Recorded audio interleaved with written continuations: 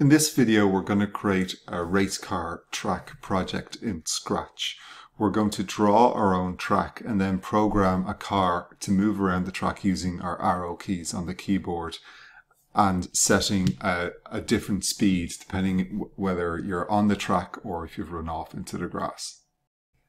The project code is OR493. So pop that into the box and click on Start Project, and this will bring you to the instructions.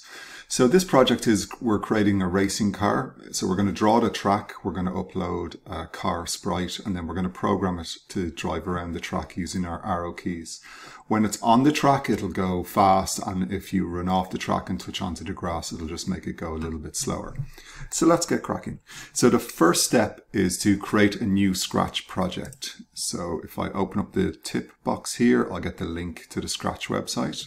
Click on that and it'll open up a new tab for you. And then click on the Create button in the top left. This is going to open up the Scratch project editor. Let's close the tutorials box and go on to step number 2. So step number 2 is to add the car sprite. So included with this lesson is an image of a car, a bird's eye image. So we're going to download this by right-clicking on it and then clicking Save Image As. Save it somewhere on your computer, so in your Downloads folder. And then once it's saved, go back into your Scratch project. Go down to the Sprite button down the bottom right. Click on the Upload Sprite, which is a little up arrow, and that will open up this box where you can again go into your folder where you downloaded it. So I downloaded it into my Downloads folder. Select the image and then click on Open. And that will add it to your project. Oh, I forgot to delete the cat sprite. We don't need this, so I'm going to delete that now. So let's move on to step number 2. So as we can see, the car is quite large when we upload it, so we need to make it a little bit smaller. So we're going to add a set size to 10%, and that will reduce the size of it. So first of all, we need it when green flag clicked. Let's zoom in a little bit. So when green flag clicked, and then in looks, we will find set size to 100%, and we'll change that 100 to 10. So click on the green flag and we can see that the car has shrunken down. So step number 4. Now we're going to draw our racing track. So there's a few different steps we need to do here.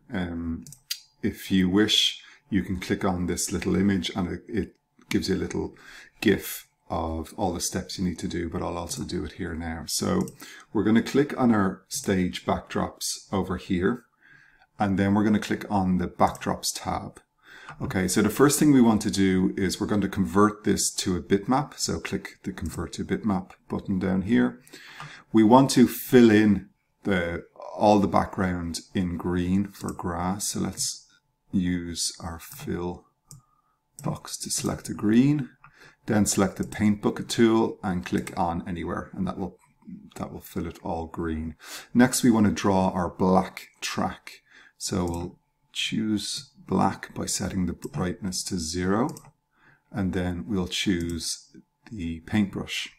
Now, at the moment, it's only set to 10. So look, if I do a little test, you can see it's quite thin. It's too thin for the car to be over it. So I'll undo that. And what we'll do is we'll set it to 90. And as you can see, that's quite a bit thicker. So we're just going to draw a simple loop track. Just a kind of box like that, and that will do. Okay, so the next step is to place your car on the track. So we're going to drag our car and drop it on top of the track, and then we're going to add in the go to XY block. And these numbers here, this X and Y position, will be pre-filled with whatever we've dragged our car to. And then we're going to point it in the direction 90, which is pointing to the right. The reason why we add these is after you play a game, you want to start a new game, you click on the green flag, and we want the car to start up at the top here and pointing in the right direction. So let's select the car and we're going to add some blocks to this. So first of all, I need to drag my car and put it up the top onto the track. So it starts on the track. Now, if I go to my go-to XY, it's already filled in the coordinates, the X minus 80 and Y 131. And that's this position here. And now we want to just get it to point in direction 90, which is pointing it to the right. So let's just quickly test that. If I move it down here, just change the direction and click on the green flag, it moves it back up to the top and points it to the right. So the next step is step number 6. So we're going to create a speed variable. So when the car is touching the road, the car will go fast. If the car runs off and touches the green of the grass, it'll go slower. So we're going to use a variable to decide which speed the car goes at. So go into the variables toolbox and click on make a variable and type in speed and click on OK. So we're going to set speed. Oh, sorry, no, not yet. So the next step is just to detect where the car is, and this is where we'll set what the value of speed should be. So we're going to add in a forever block, check if the car is touching green, then set it to 2, go slow, else it must just be on the track, so set it to 6. So let's go into control, get our forever block, and then get an if then else block and put it inside. And now we need to put in the condition in the if then else. So go into sensing and get a touching color block and drop it in there. Now we need to change this pink to be the green of our grass. So click on the pink here in the block, click on the eyedropper tool, and that allows us to get this eyedropper. So we can just put it over the green, click on it, and that will save that color into the box. So if it is the green of the grass, we want to go into variables and say set speed to the number 2, and else we will set speed to 6 so we can go faster. Now moving on to step number 8. We're going to program the arrow keys on your keyboards to move and control the car. So up arrow will move it forwards, down arrow will move it backwards, left arrow will turn the car to the left, and right arrow will turn the car to the right. So we're going to add these in underneath the if then else we just added, but still inside the forever. So we're going to put in 4 new if thens. So let's put in the first one. Go into control, get an if then block. So we're putting it underneath the if then else, but still inside the forever. So what we want to do here is see if the up arrow key is pressed. So go into sensing and get key space pressed, but we'll change that to be up arrow. So if key up arrow pressed, we are going to move the car at whatever the variable speed is set to. So go into motion, get a move 10 steps and put that inside the if then, and then go into variables and get your speed variable and put that in to the move 10 steps block. So we can test that by clicking on the green flag and then holding down the up arrow. So as you can see, it goes fast, but then once it touches the grass, it goes slower because the speed variable is set to 2. Okay, so the next one is the down arrow. So if the down arrow key is pressed, we're going to move -2 steps. So that is to reverse the car. So we can just duplicate this block here, this group of blocks, change it to down arrow, and get rid of the speed variable. And in the move 10 steps, we're going to put that at -2. So if key down arrow is pressed, move -2 steps, so which will be backwards. So let's move forwards and then try backwards, and as we can see, it's reversing. So we just need to program the left and right arrow now. So for the left arrow, if that's pressed, we're going to turn counterclockwise by 5 degrees. And if the right arrow is pressed, we're going to turn clockwise by 5 degrees. So let's duplicate one of these and put it in at the bottom. So we'll do the left arrow first. So if left arrow key is pressed, so we don't want to move, all we want to do is rotate. So again, go into motion, and for left arrow, we want to turn counterclockwise and at 5 degrees. So let's duplicate again change this to right arrow and get rid of this block. And we're going to turn clockwise this time at 5 degrees.